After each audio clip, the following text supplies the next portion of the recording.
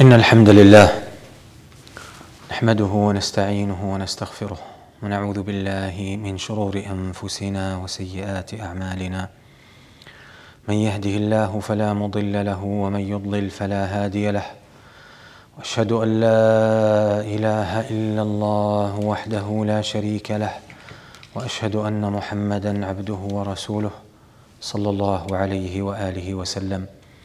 يا أيها الذين آمنوا اتقوا الله حق تقاته ولا تموتن إلا وأنتم مسلمون. يا أيها الناس اتقوا ربكم الذي خلقكم من نفس واحدة وخلق منها زوجها وبث منهما رجالا كثيرا ونساء، واتقوا الله الذي تساءلون به والأرحام إن الله كان عليكم رقيبا. يا أيها الذين آمنوا اتقوا الله وقولوا قولا سديدا يصلح لكم أعمالكم ويغفر لكم ذنوبكم، ومن يطع الله ورسوله فقد فاز فوزا عظيما. أما بعد، فإن أصدق الحديث كلام الله عز وجل، وخير الهدي هدي نبينا محمد صلى الله عليه وآله وسلم، وشر الأمور محدثاتها، وكل محدثة بدعة، وكل بدعة ضلالة، وكل ضلالة في النار. وبعد. All praise is due to Allah. We praise Him. We seek His aid and we ask for His forgiveness. We seek refuge in Allah from the evils of ourselves and the evil consequences of our actions.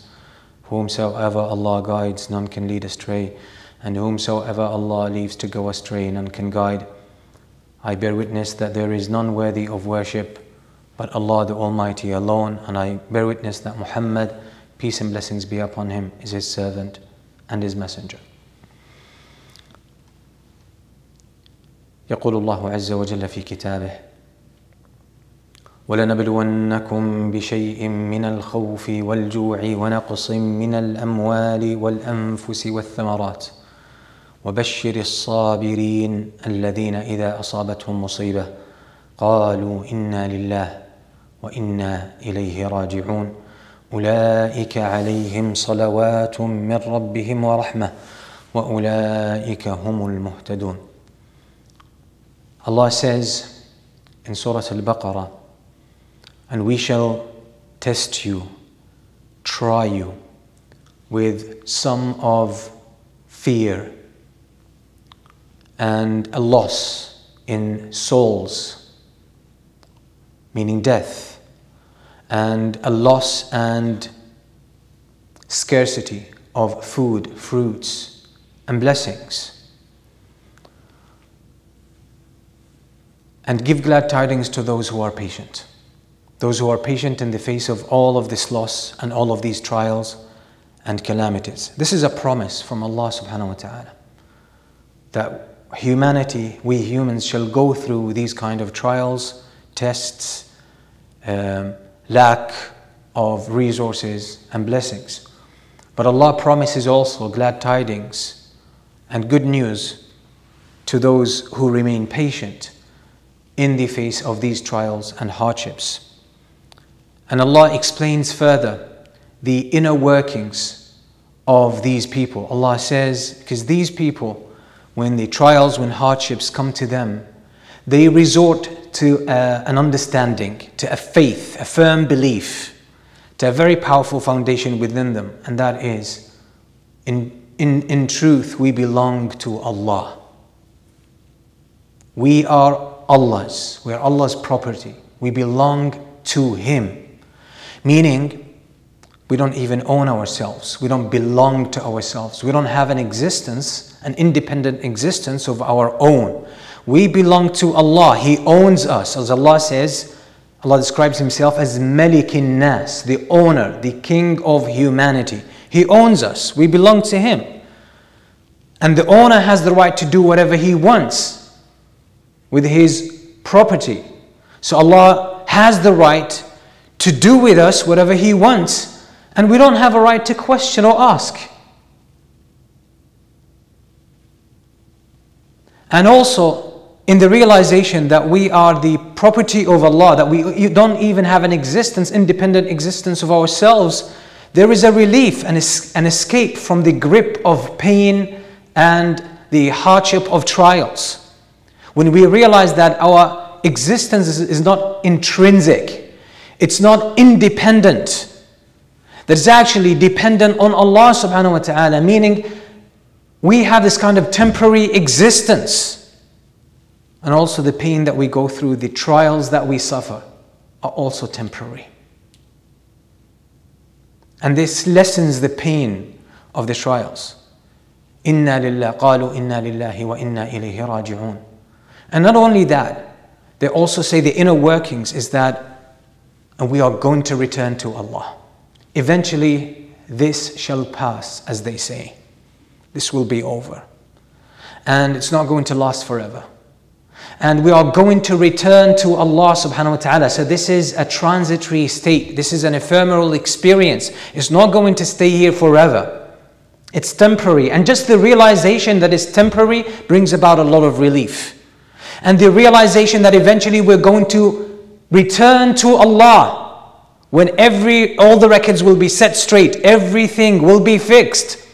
That's even a greater source of relief.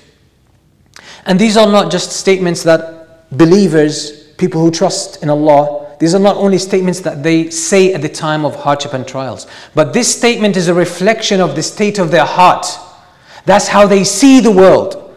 That's how they understand themselves, and this is where ease comes about. And this is a reflection of the meaning where of the divine statement of Allah subhanahu wa ta'ala, where He says, فَإِنَّ مَعَ الْعُسْرِ يُسْرًا إِنَّ مَعَ الْعُسْرِ يُسْرًا. Indeed, with every hardship there is ease. This is the ease. It's in the inner experience.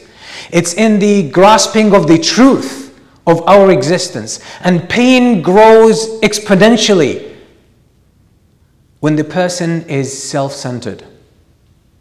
When people grow extremely sensitive and prone to pain, when they magnify their own existence and they think it is the center of the world, they think they are the center of the world, their pain grows. So humans do a great disservice to themselves when they think life is about them, when they think life is supposed to treat them as kings and honor them and fulfill their wishes.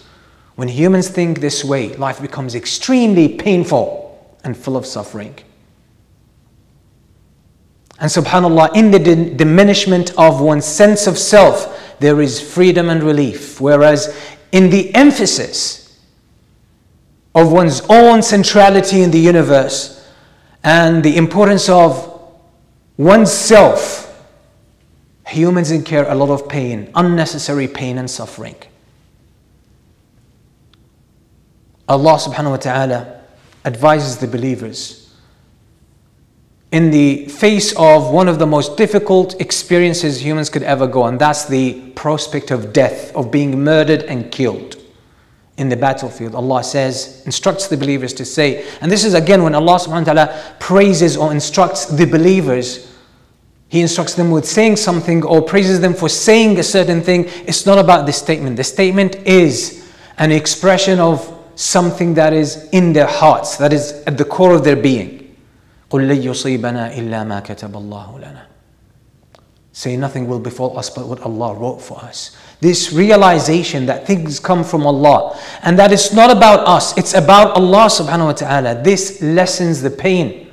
Allah also speaks to the believers about the suffering that they undergo as they are in their struggle against the forces of evil in the world. Allah says, إِن تَكُونُوا تَأْلَمُونَ فَإِنَّهُمْ يَأْلَمُونَ كَمَا تَأْلَمُونَ وَتَرْجُونَ مِنَ اللَّهِ مَا لَا يَرْجُونَ.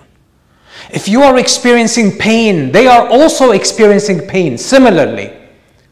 But the difference is, you live in hope for something from Allah that they have nothing similar to. They have no similar experience of hope. So although you are going through pain, that they are going through a similar pain, you have another asset that could actually remove your pain completely sometimes. And that's, you have hope in Allah subhanahu wa ta'ala. You are expecting something from Allah that they do not expect. And that sometimes renders your pain almost non-existent. And humans commit this grave mistake of thinking that ease is a symbol of honor and a manifestation of goodness unconditionally. And this is wrong. And Allah points to that.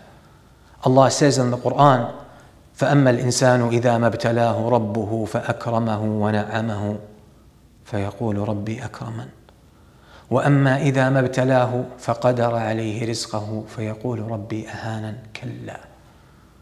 Allah says, man, humans, when Allah tries them, tests them with generosity, blessings, humans assume that Allah has dignified us and ordered us, treated us well. And when Allah tries humans with lack and hardship, then man says that Allah has disgraced me. Then Allah says, no, that's not true. That's not true. The Prophet ﷺ also clarifies, إِنَّ اللَّهَ يُعْطِي الدُّنْيَا لِمَنْ يُحِبْ وَلِمَنْ لَا يُحِبْ. That Allah gives this dunya to those that He loves and those that He doesn't love. وَلَا يُعْطِي الْإِيمَانَ إِلَّا لِمَنْ يُحِبْ. And He only gives iman and faith to those that He loves. So when someone is given plenty and abundance in this world, it doesn't mean that Allah loves them. It doesn't mean that Allah has honored them. This dunya is not worth the wing of a mosquito. It's an insignificant thing. لو كانت الدنيا تساوي عند الله أو تعدل عند الله جناح بعوضة ما سقى منها كافرا شربة ماء, as the Messenger sallallahu alaihi wasallam said. If this life was worth the weight of a wing of a mosquito in the sight of Allah, He wouldn't have given a disbeliever even a sip of water from it. But it's worth nothing. This world, this worldly life in all of its details and its intricacies is just a tool, an instrument to elicit the reality of human beings. What's inside of every human being. That's the reality of this life. And its value is in fulfilling this purpose. That's it, but it has no intrinsic value of its own. And this is why when it fulfills the purpose behind its design, it will collapse. It will disappear. It will cease to exist. Because its value and its existence is conditional on the purpose for which it was created. And when that purpose is fulfilled, there is no need for it to be here. So it is annihilated completely. Actually, the Prophet ﷺ goes further. And he says, إِذَا أَحَبَّ اللَّهُ عَبْدًا أَصَابَ مِنْهُ. If Allah loves a servant, a human being, then Allah, meaning takes from them, meaning Allah befalls them with some loss, with some pain, with some hardship, with a trial, with inconvenience. And sometimes it's even extreme. And the level and the degree of the pain, of the predicament, of the trial, of the pain and the lack, it's actually proportionate to the level of faith and iman. The Messenger ﷺ says in another authentic hadith, أشد الناس بلاء الأنبياء يبتلى المرء على حسب دينه فإن كان في دينه صلابة اشتد بلاؤه وإن كان في دينه رقة ابتلي على قدر دينه أشد الناس بلاء الأنبياء ثم الأمثل فالأمثل. The Messenger ﷺ says, the people who receive the severest trials and tests are the prophets, because these are the pinnacle of faith, the highest level of iman and faith. Then those who are nearby in iman, the closest to them in faith, the highest ranking believers, those who are high in their iman. A man or a person will be tried in accordance or proportionately to their level of faith and iman. So if there is strength and solidity in their faith, their trial and their test will be severe. But if there is weakness in their iman, there is fragility in their iman, then they will be tried accordingly.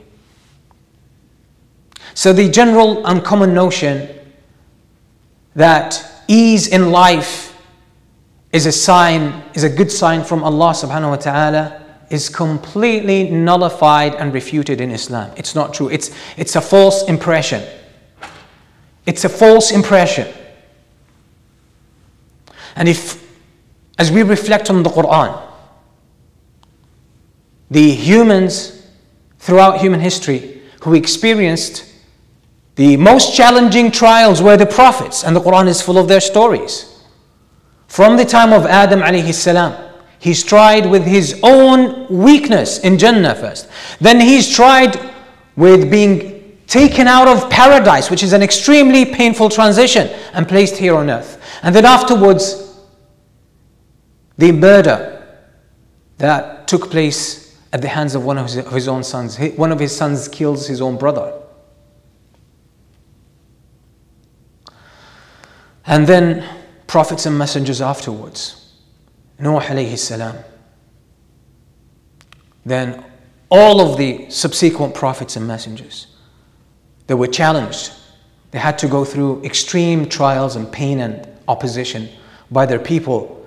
They never led an easy life. Many of them were killed, were executed for the sake of the truth. So an easy life or a life of luxury and abundance is not a sign or a symbol of Allah's acceptance or of an honoring from Allah subhanahu wa ta'ala. It's not indicative of that. It's only indicative of a test. And Allah tries us with ease and hardship, with good and evil. And we know that nothing comes from Allah but good. Allah says in the Quran, describing Himself, بِيَدِكَ الْخَيْرِ, that good is in your hands. The Prophet ﷺ says, وَالشَّرُّ لَيْسَ إِلَيْكَ, he praises Allah and he says, and evil can never be ascribed to you. Can never be ascribed to you. Evil doesn't come from Allah subhanahu wa ta'ala. Cannot be ascribed to Allah subhanahu wa ta'ala. Although in the creation of Allah, there is a resultant evil. There is a resultant evil. But it's not ascribed to Allah. What comes from Allah is good. Allah, the Prophet ﷺ describes Allah subhanahu wa ta'ala and he says, إِنَّ اللَّهَ طَيِّبٌ لَا يَقْبَلُ إِلَّا طَيِّبًا, that Allah is good and He only accepts that which is good. So what we describe as evil is a matter of perspective. It's from our small and narrow perspective, from the window through which we look at the huge creation of Allah that we call existence. It's incomplete. It's a perspective. It's a standpoint. It's a viewpoint. And it's incomplete. And it's relative to ourselves. And we are okay. It's all right for us to describe something as good or evil as it pertains to us, as it relates to us. That's just normal. That's just normal. But for us to ascribe evil to Allah is inappropriate and injustice and completely untrue. Because Allah subhanahu wa ta'ala, the way He creates, the way He provides is good. But in the details, in the way the creation of Allah subhanahu wa ta'ala is aligned in reality, especially when there is interference of human choice, there is evil. The fact that Allah subhanahu wa ta'ala gives humans physical capacity, ability, that Allah subhanahu wa ta'ala guided humans, for example, to be able to manufacture a knife, let's say, sharp objects, that's good. The fact that Allah gave humans this will and freedom of choice and the sense of volition and autonomy is good. The fact that Allah subhanahu wa ta'ala created the human body in a way that is adaptable, that is changing, and that keeps growing, and it's organic, is good. But when you put all of that together and someone uses one of those in the wrong fashion, a murderer killing an innocent person unjustly, that's where evil comes from. It's in the choice of humans.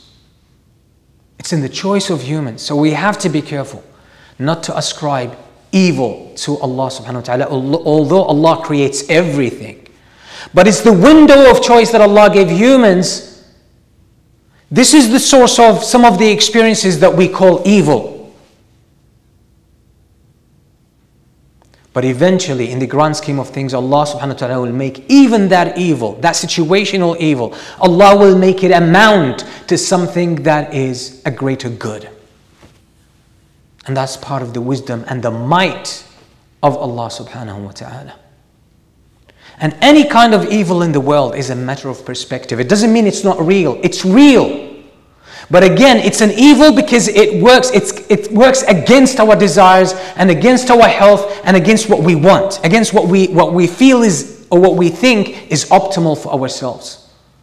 So it's important, and the reason I'm bringing all of this is about, because you can see social media and conversations are full of Muslims describing this past Gregorian year, 2020, as evil. The worst year in their life.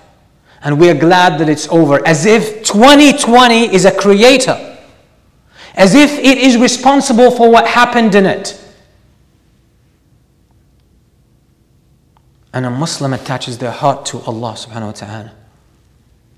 And they seek goodness from Allah. And they know if there is evil in the world, that it is the consequences of human choice and action.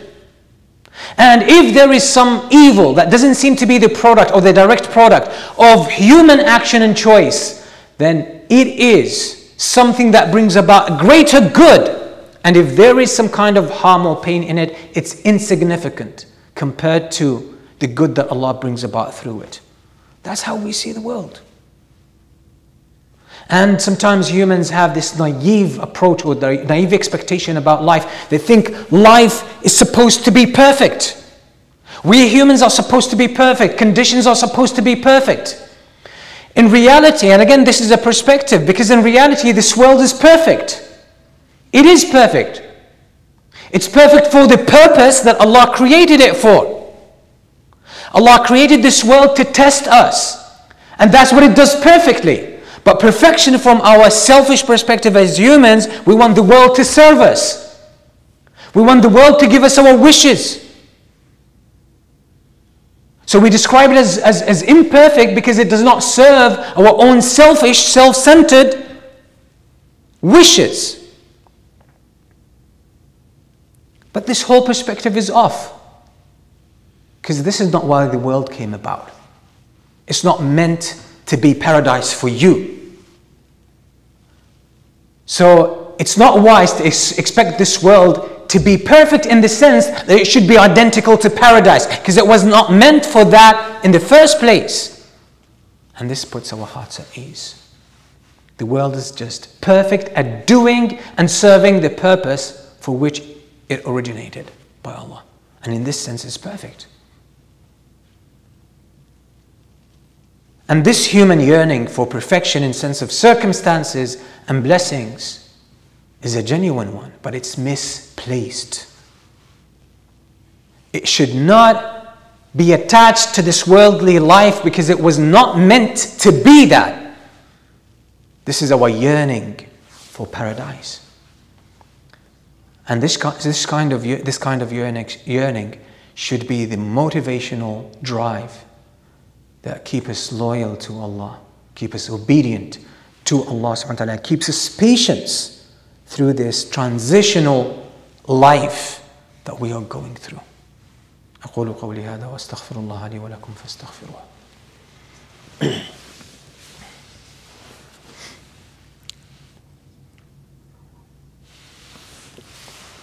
الحمد لله رب العالمين والصلاة والسلام على سيدنا محمد وعلى آله وأصحابه أجمعين وبعد.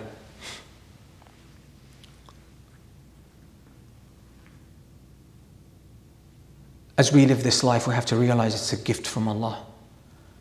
It's an honor to be chosen, to be brought into this world, to be given this amana and this trust, and to go through this life with all of its ups and downs, and to have access to knowing Allah subhanahu wa ta'ala, to have access to loving Allah, to have access to being able to stand in His presence and connect to Him and wish for His meeting and to live in devotion to Him. It's a great opportunity. And it's a grave ingratitude from humans to live completely negligent of this, wishing for this world to treat them as gods or as kings. And by the way, most of the pain in life comes from this kind of expectation. There's a lot of unnecessary pain in this world. And a lot of the injustice and the oppression that takes place in the world actually comes from people who are obsessed with an impossible view of the world, that they want it to serve them and treat them as lords. Whereas they miss out on the opportunity, the great opportunity to know Allah, to advance on the journey to Allah subhanahu wa ta'ala, and to go through the trials and the hardships and to surmount all of the obstacles on the way to Allah subhanahu wa ta'ala. Where a believer on the day of judgment, when they are given their results, when they are given their book in the right hand, this person cries out in joy and happiness, and they say, "Ha umqra'u kitabiyya." He turns to all of humans, they say, "Hey, all of you, look at my book." That's it, that's the ultimate success. There's no pain after that. There's no suffering after that moment. There is no disappointment after that. You're going to transition after that to the world that was created for perfection, where there is no evil, no pain, no downside at all. Everything is perfect, complete, and good. And that's why Allah created humanity, but Allah wanted them to choose to be there. As opposed to the rest of the creation, where Allah subhanahu wa ta'ala did not give them choice, Allah chose for them to serve a purpose. But Allah gave humans and jinn the choice to enter paradise by choice, to love Allah by choice. And that's why Allah subhanahu wa ta'ala does not force people to believe. Allah says in the Quran, وَلَوْ شَاءَ رَبُّكَ لَآمَنَ مَنْ فِي الْأَرْضِ كُلُّهُمْ جَمِيعًا أَفَأَنْتَ تُكْرِهُ النَّاسَ حَتَّى يَكُونُوا مُؤْمِنِينَ. If your Lord so willed, He would have guided everyone on earth. But that's not the point of this creation. So sometimes as people who strive to hold on to our iman, we're frustrated at people as they express their disbelief. But that's the choice Allah gave.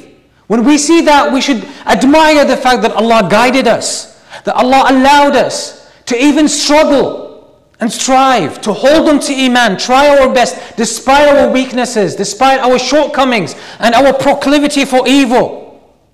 We should be thankful that Allah subhanahu wa ta'ala allows us to go through this life with His divine support and guidance. And we should not take that for granted. And we should stop trying to judge what happens in our lives. Everything in this world is designed to help you come to Allah. If you see it, if you interpret it through the right perspective, everything starts to work for you. To bring you to Allah, meaning. Because that's what for you means. So we ask Allah subhanahu wa ta'ala to help us align our hearts with His wisdom, and to humble ourselves before His majesty and before His divine will, and to help us appreciate His gifts, the ones that are apparent and the ones that are hidden. The ones that are hidden. Allahumma ighfir lil mu'minina wal mu'minat wal muslimina wal muslimat al ahya'i minhum wal amwat. Allahumma ighfir lana dhunubana wa israfana fi amrina wa thabbit aqdamana wa ansurna ala al-qawmi al-kafirin. Allahumma ighfir lana wa liwalidina wa liman lahum haqqun alayna برحمتك يا أرحم الراحمين. اللهم أبرم لهذه الأمة أمر رشد يعز فيه أهل طاعتك ويهدى فيه أهل معصيتك ويعمل فيه بكتابك وسنة نبيك صلى الله عليه وسلم. ربنا آتنا في الدنيا حسنة وفي الآخرة حسنة وقنا عذاب النار وأدخلنا الجنة مع الأبرار. وصل اللهم وسلم وبارك على عبدك ورسولك محمد وعلى آله وأصحابه والتابعين ومن تبعهم بإحسان إلى يوم الدين.